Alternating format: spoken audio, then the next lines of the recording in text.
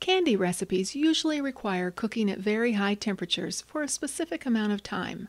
So when making candy, it's essential to have a candy thermometer, as it can measure high temperatures. And it's just as important that the thermometer is accurate. You can find inexpensive models like these in many grocery, discount, and hardware stores. Before making candy, it's a good idea to check the accuracy of your thermometer. You can do this in a pan of boiling water. First, clip the thermometer onto the pan before heating, making sure the tip doesn't touch the bottom. You want to be sure to measure the temperature of the water, not the pan. Then let the thermometer stand in the boiling water until it comes up to temperature. It should read 212 degrees Fahrenheit. If it doesn't, you need to mentally allow for the difference. For example, if your thermometer reads 207 degrees in boiling water, then you know you need to add 5 degrees from whatever your thermometer reads when making candy.